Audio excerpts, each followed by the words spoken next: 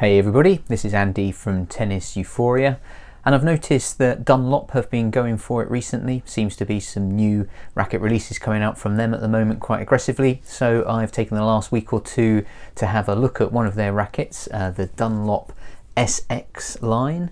I went for the Tour, the 310 gram version for my review, and with this yellow styling we can certainly see where this is aimed at. This is a spin orientated racket looking to take on the Head Extreme and the Babolat Pure Aero. Now I have a Pure Aero, I've hit with that a fair bit over the years, never sort of stuck to it, but I know how that plays, and also have a Head Extreme, the Graphene 360 version in the MP and the Pro version in my collection, so I know how they play too.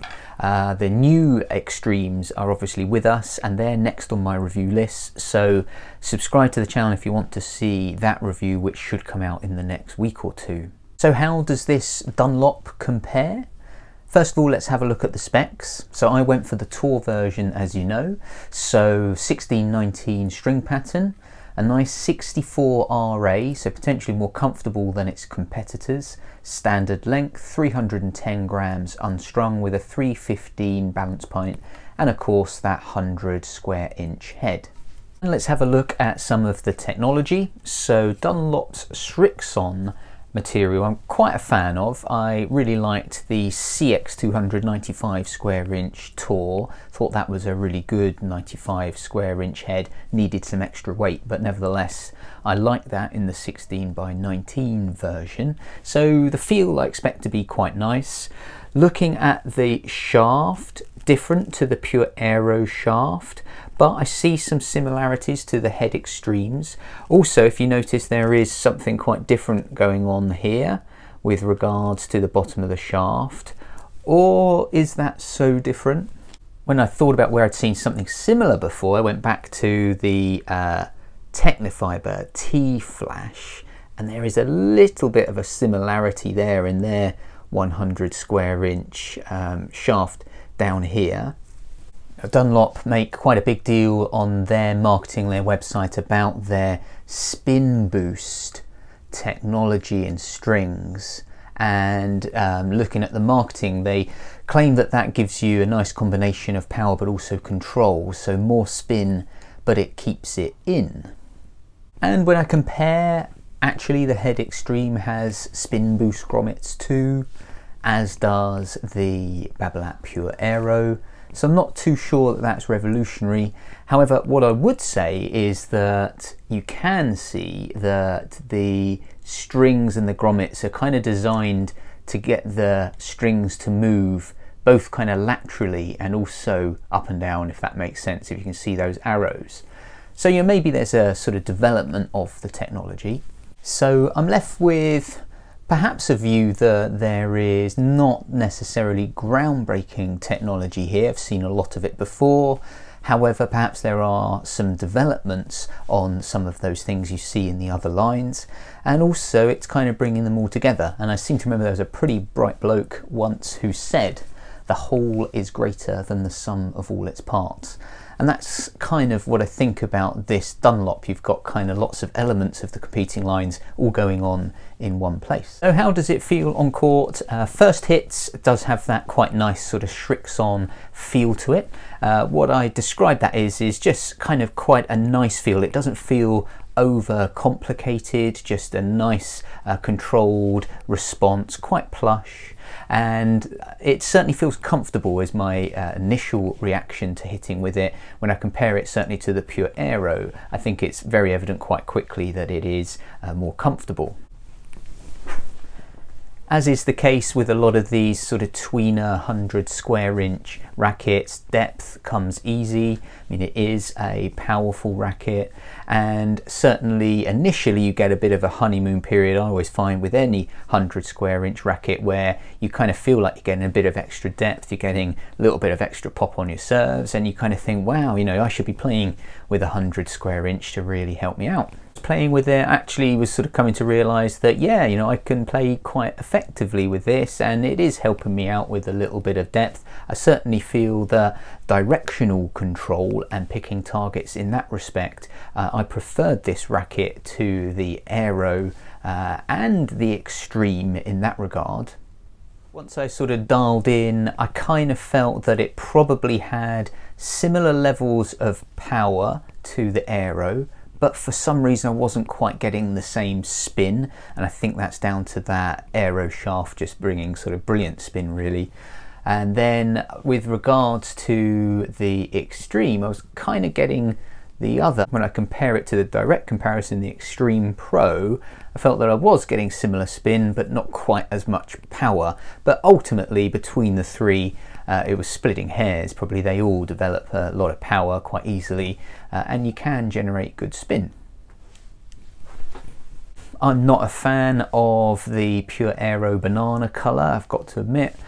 Also just felt that the extremes in that yellow, the previous was just too kind of bright and leery. Maybe that's just my age, so I kind of preferred this kind of rather conservative black racket with a little bit of yellow on it.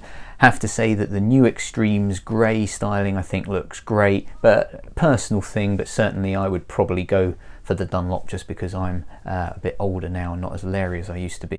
And then as the review went on, I was quite enjoying playing with it, I have to say. It was just kind of efficient though, really. I can't say that I was really falling in love with it, but the thing that I would say isn't necessarily specific to this racket, but it's the same for me across any power and spin racket at 100 square inches. I think if you have technique like mine and you don't play with sort of Western grips and generate a lot of natural spin, you've got to be careful if you look at rackets. And I've managed to sort of pinpoint two little clips to help with that. First of all, if you don't generate a lot of spin, it does generate a lot of power, and the ball can fly on you. Here's me playing with one of my hitting partners. He won't mind me putting this up, but he hit with it just for a couple of games, and he has a very flat backhand, and this was sort of typically happening for him unless he really sort of adjusted his technique, so it wasn't right for him. I can kind of concur with that as well on my forehand side, so I could play with the racket quite effectively, but I was having to change my technique. I was having to reduce my swing, and I was also changing my finish point. So you know, if we're coaching kids, knees to trees, that was kind of difficult. I found with this racket, I found myself coming over my torso quite a lot, finishing in a position that was more like sort of hugging myself, and that really isn't good from a strength and conditioning kinetic point of view. That is not going to be good in the long run for my shoulder, and I was finding that to be, you know, sort of quite uncomfortable in terms of how much I was having to adjust my technique to keep the ball in. Granted, this was mainly proving a problem with approach shots. At the baseline, it was just about adjusting your technique a little, swinging a little bit less to keep the ball in, but then ultimately that meant that I felt I wasn't quite hitting the targets that I wanted. And what I found is if I compare it to the rackets that I enjoy, then actually I still get as good a depth with those. I just sort of hit out a little bit more with the full swing, which is better for my body and also is much more enjoyable. So where does that leave me? I guess there's no surprises with this racket. It plays exactly how you'd expect a spin orientated 100 square inch racket plays. Plenty of power, nice spin. I think the Shrixon and the RA does make it more comfortable than the Pure Aero. Personally, I haven't had an issue with the most recent Head Extreme with regards to comfort, but I know a lot of others have. So I think if you are in the market for a comfortable spin orientated 100 square inch racket, then this is a really good option. Volleys, it's fantastic. So I guess because of that 100 square inches, you don't need to make loads of contact or movement on the ball to get a return in. So I was finding that that was a real positive. Made me think about maybe doubles players perhaps doing well with this racket. You know, it can generate big serves, it can give you some good kick on your second serve, and ultimately it's quite a weapon at the net because of the 100 square inches. But there was one downside that I wish I could have recorded for you guys in some way, but those spin grommets creates a sound on impact. It's like a excuse that, but it's kind of odd. You kind of hear those strings sort of rubbing up and down in those grommets and maybe against each other, and that sort of sound I was sort of noticing every time I connected with the ball, and I would have got used to it, but initially I just found it odd. So is it going to do well? Well, my expectation is if you're up and coming junior, if you're sort of younger than me, you're probably going to go for the Larry styling and be convinced by Rafa to take the Pure Aero, or you're going to like the Head Extreme with the likes of Berrettini endorsing that racket. However, if you're after a lot of the characteristics of good spin and you're worried about your arm, I think you should look at this Dunlop. Also, if you are in the sort of stage in your tennis journey where a bit of extra depth is needed, and also sort of keeping the ball in with some spin, if you have a Western grip, is also a requirement, then this could be quite a good racket if comfort is high on your list. So not a bad racket at all. Personally, I think if you have technique like mine, not Western grips, hit relatively flat and enjoy hitting out, then this isn't the racket for you. That's not to say that it's down to this racket. I just think that people with that sort of playing style should really be looking at rackets that complement those characteristics, and probably shouldn't be looking at spin rackets with 100 square inches. There's plenty of good 98 square inch rackets out there that would probably be right for you, and also if you are fit, full swings, got good timing, then there's plenty of 95 square inch rackets that would probably suit your game much better. Thanks for watching the review, hope it was helpful. Please do subscribe to the channel because that really helps me. Next up is going to be that new Extreme line and also the new Pure Drive. I'm also going to have a bit of a random one and review the Prince 93Ps for you. So if you're keen on my thoughts on those three sets of rackets, please do subscribe to the channel. Videos will be with you soon. See you soon.